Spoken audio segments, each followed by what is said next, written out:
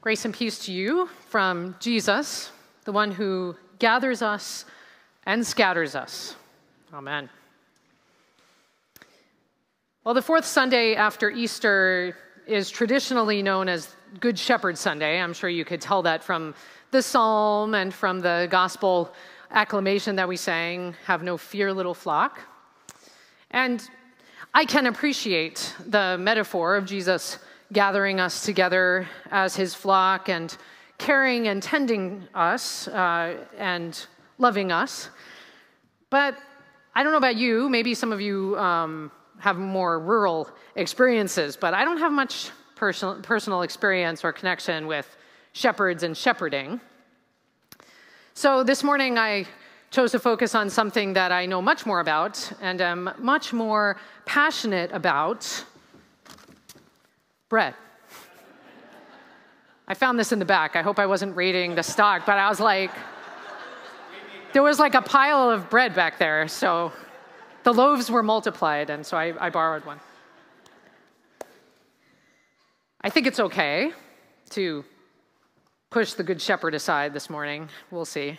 I think he'll forgive me, since Jesus himself uses the metaphor of bread when talking about himself in a pretty similar way to the way he did it in this passage. He just sort of says earlier in John's gospel, "I am the bread of life," a response to the hunger of the crowds that gathered for a share of the loaves and fish.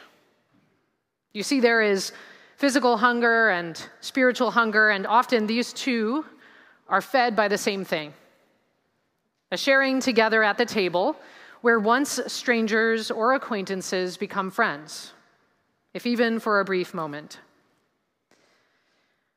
In the rural town of Edna, near the city of Hebron in the West Bank, I did encounter some shepherds there, but I once visited the home of a woman who was part of a handicraft collective. I think I've shared some pictures and stories about this experience in the past. But as happens when you visit someone's home, my team and I were invited to share a meal with the women there. It was an amazing feast: chicken and rice. It's a dish called maklube, which means upside down. So they cook a big pot of it and they turn it upside down. It's all the rice and the vegetables and the juices from the chicken. And they shared also a particular kind of bread that I still crave 12 years later.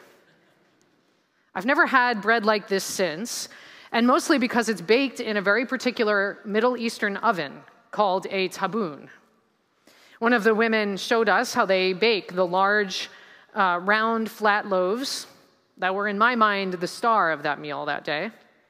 They were chewy and pillowy, slightly charred on the outside from the pit oven, perfect to scoop up the hummus and the juices from the chicken and the salad.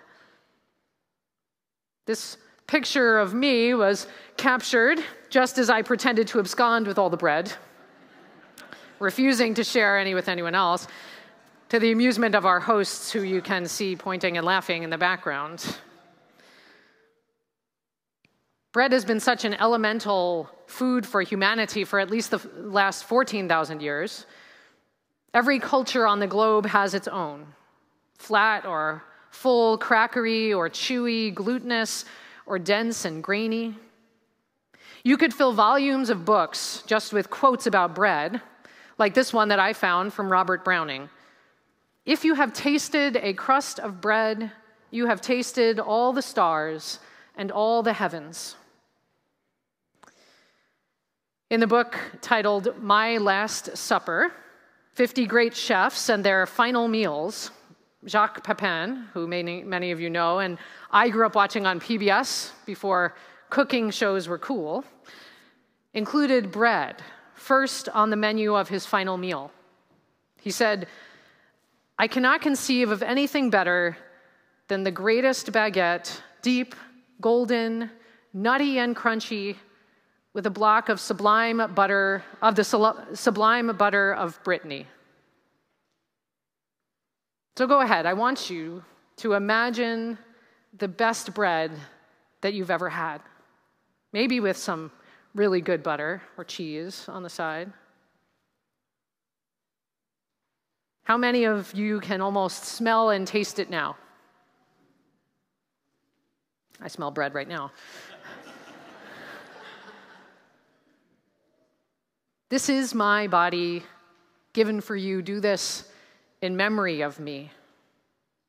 At Jesus' Last Supper with his disciples, bread featured strongly as well. In fact, of all the menu items they likely ate that night, it is the bread alone, along with the cup, that we remember, just as Jesus told us to do as he prayed over the broken bread. He knew that the best remembering needs something tangible to hang on to. Just last week, we heard of two followers of Jesus on the road to Emmaus after his death. They are shrouded in grief over not only the loss of their friend, but over the loss of what they hoped would be. And though Jesus walks along with them, telling them again about the stories of their faith, they do not really see him. That is until they offer hospitality to the stranger, and they all break bread together. Suddenly, the risen Christ is revealed as they reach for a crust of bread. This must have been a powerful experience of what the sharing of a meal can do for weary and grief-filled hearts, because the followers of Christ continue to this day to make sharing bread a central practice of our faith.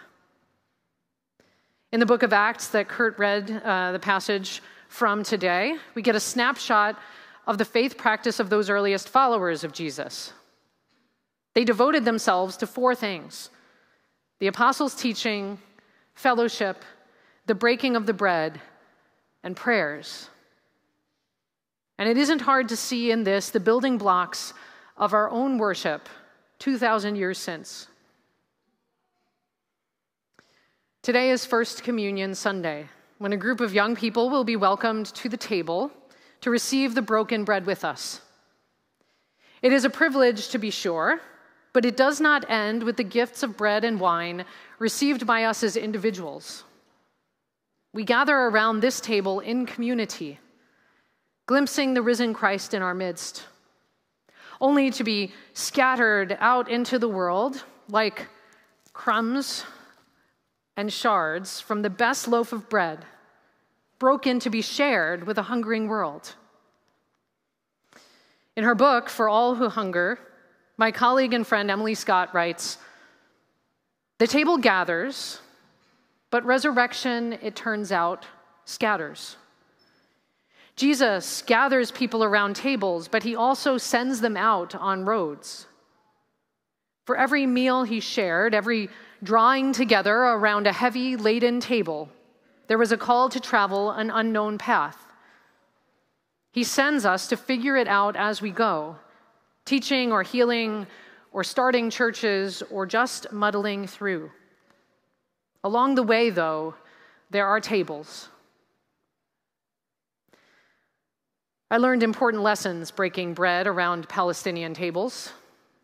The women of that cooperative all had stories of hardship: husbands that had been arrested, breadwinners taken away, leaving them and their young children vulnerable, the constant anxiety of military occupation, wondering about what future was possibly available for their families and generations to come. But in the moment when a stranger happened on the doorstep, hospitality became its own expression of abundant life. And breaking bread together revealed a common humanity and a joy in sharing the very simplest of gifts. The stranger, no longer a stranger, but an honored guest, and perhaps a friend.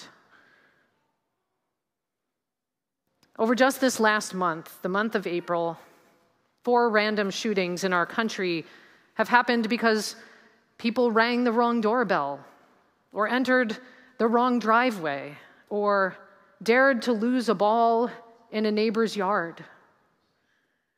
These have made that old trope of neighborliness, to knock on the door next to yours to borrow a cup of flour, a risky proposition.